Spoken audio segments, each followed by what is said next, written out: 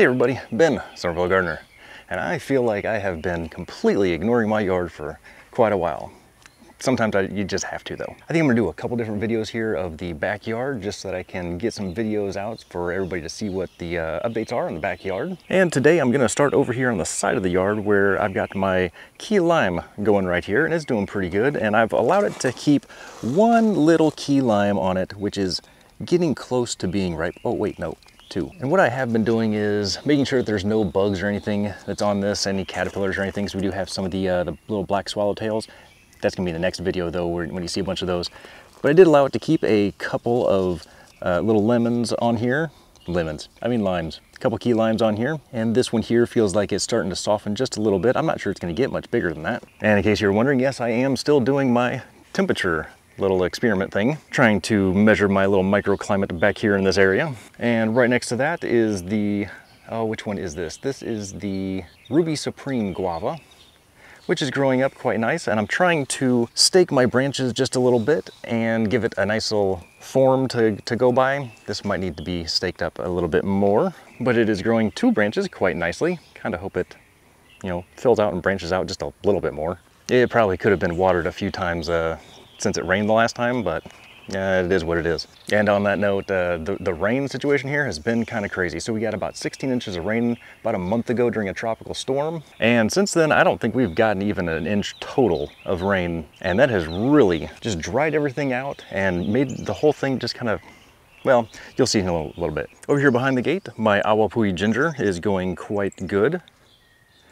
This little cluster of them, I don't think produced any little awapui cones this year. It was the first year though that this one was over here in the ground next to the lilies, just kind of trying to fill in that area. And don't mind this little mess over here. The taros are going pretty good over here. And in place of my green beans, I planted some pepper plants. And we got one little bell pepper going right here. Might be a good eating size here shortly. And some sweet potatoes back there behind there, which are starting to flower too. That's kind of cool.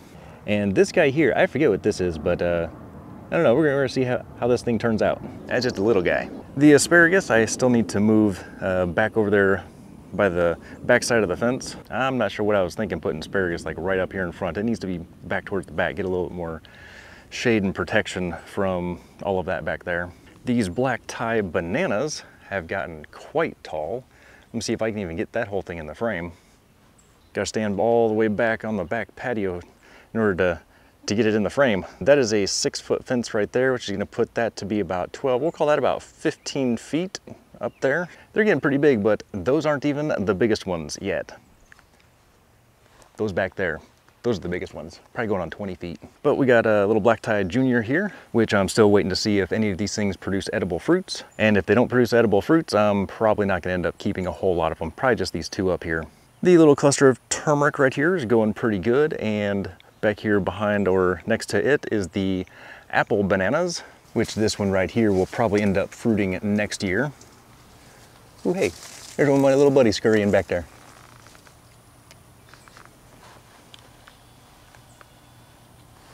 Hey there, buddy. I am gonna have to figure out something different for this area here.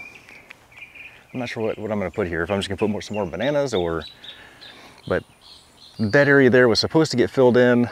I forget what even happened there, but yeah, the big blank spot, just kind of irritating. Next, we got some lemongrass, some more sweet potatoes grown in here. A random awapui popped up right there. I don't even remember planting that one. And then right above these sweet potatoes, let me see if I can get back in here. Here's one of the little baby clusters of bananas that decided to pop out. I'm not even sure why it decided to pop that out. It's such a skinny little tree going here, or not tree, pseudo stem, whatever you want to call it. But that is the only one of this entire stand, or all these little stands over here. It's the only one that has popped out a banana. Kind of interesting. I mean, of all of them, why would that one pop out?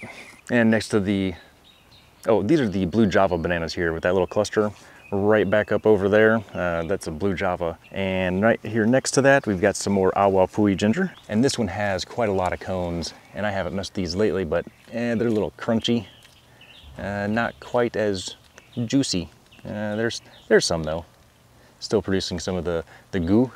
And if I can poke back here just a little bit, you can see there's quite a few more of them just hanging out back here. I do kind of like the little yellow flowers they put off. And that one right there, that one's a good bit gooier. Ew. And the ones I really was hoping would take off is my Saba bananas. And I'm just thinking these are getting too much shade over here. And this one back over here, I think drowned during the little tropical storm, and then it poked up a few new ones. So hopefully it comes back. I'm not even sure. I mean, I'm hopeful that it'll come back, but it's gonna take about 2 or 3 years to get some good bananas out of that one. And we got some more awapui ginger up over here. And again, oh, that one's just dripping on its own and didn't even have to touch that one. Got a bunch more cones right there.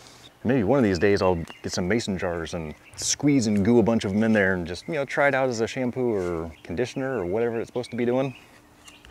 Some people even say you can drink that stuff, but I don't think I'm that brave. And this is a really cool shot right here. So these are the, oh, what are these things called? Lotus gingers. These are lotus gingers. I think they're also called purple ginger. I know they've got the little stripes here on the leaves going up here, but I really do like these. I like the little cones and little flowers. They're really pretty. Hopefully you can see the colors on those really well. It's a really pretty flower. And back behind there, we got another couple batches of awapui ginger with, again, some more of the cones forming there. Those do look a little dry though. And like I said, I haven't really been able to water or do much of anything in the backyard recently, which I do think these other gingers over here could use a little bit of water. Those look quite dry. And these last two gingers over here, they have a bunch of cones on them as well. Let's take a look at them. Let's see how gooey they are. Ooh, there's a nice tall one. I'm just dripping on its own. Don't even have to hardly touch it.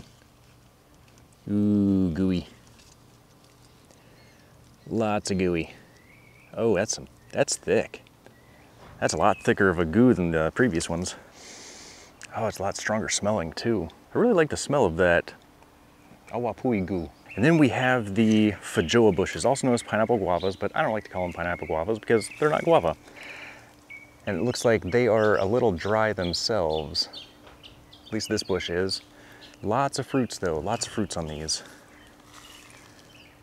Bunches of them. There's the first bush, second bush over here. Ooh, I see a cluster of them. Ooh, what is that? Like there's 1, 2, 3, 4 of them right there. There's a fifth one here. A bunch more over here. Looks like about every branch has a couple. Ooh, and you got twins. We got some Siamese twins on this one. Lots of fruits will be developing in just another couple weeks on these bushes. So here, bush number 3. Not quite as many. And again, yeah, they're looking very dry. Hopefully that doesn't mess up the flavor too much. I'll see what I can do in the next week or so to get some water on this. And I do believe we have another tropical storm trying to roll through the Gulf of Mexico right now. So hopefully we'll get some good rains from that. And this fourth one, the smaller of the bunch, looks like it's got quite a lot of fruits on it as well. This one, oddly, even though it's the smallest of the bunch every year, it just seems like that does the best, and I'm not even sure why. All right, so stay tuned for part 2 of this, where I'm going to go over the other part of the yard, because that's going to take just a little bit longer to get through. But hopefully you enjoyed the first part of this video, so make sure you keep those thumbs green, pests away, and know that you are appreciated.